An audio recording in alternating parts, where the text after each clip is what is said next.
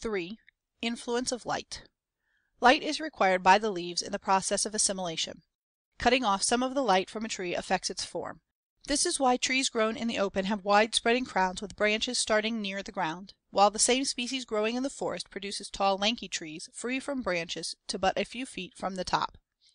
Some trees can endure more shade than others, but all will grow in full light. This explains why trees like the beech, hemlock, sugar maple, spruce, holly, and dogwood can grow in the shade, while the poplar, birch, and willow require light.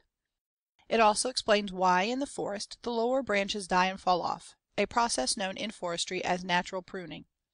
The influence of light on the form of trees should be well understood by all those who plant trees and by those designing landscape effects.